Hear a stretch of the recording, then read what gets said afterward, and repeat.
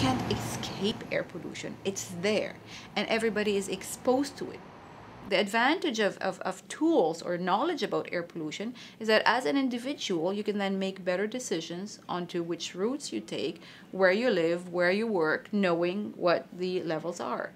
You will click once, you will locate your point of origin, navigating on the map as you would normally a Google map, and then you navigate to your destination and click a second time, and the system will automatically compute 3 routes for you.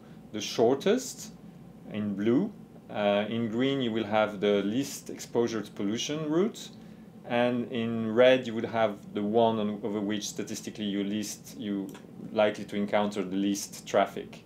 Anything that is in black actually represents a high level, not just for Montreal itself, but even comparing that with other Canadian cities.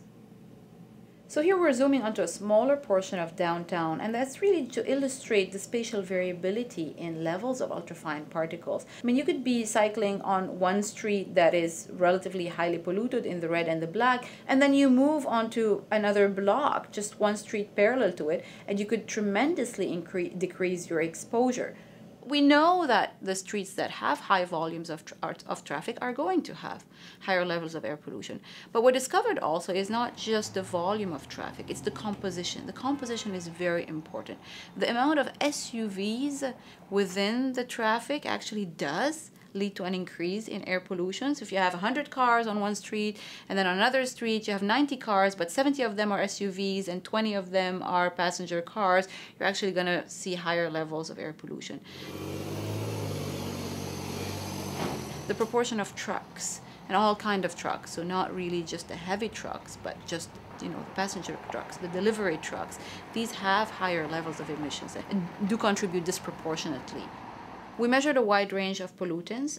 All of them were measured using portable instruments, portable monitors that were installed in the panniers of bicycles and connected by tubing going along the frames, and then, propping up to maybe a breathing level. So we're focusing on some gaseous pollutants that are known markers for traffic emissions, such as nitrogen dioxide, NO2. We looked at particulate pollutants. Obviously, we can't cycle along every single street in Montreal, and that's why for our app, we're basically using data from fixed sensors in order to infer air quality throughout the entire island.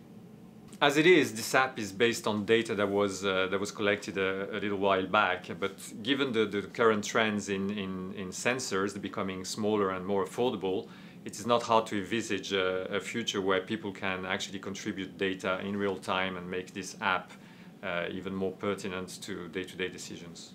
For healthy individuals, it's always good to be able to decrease your exposure, but it's particularly important for people who are vulnerable, people who are asthmatics or with a cardiovascular illness.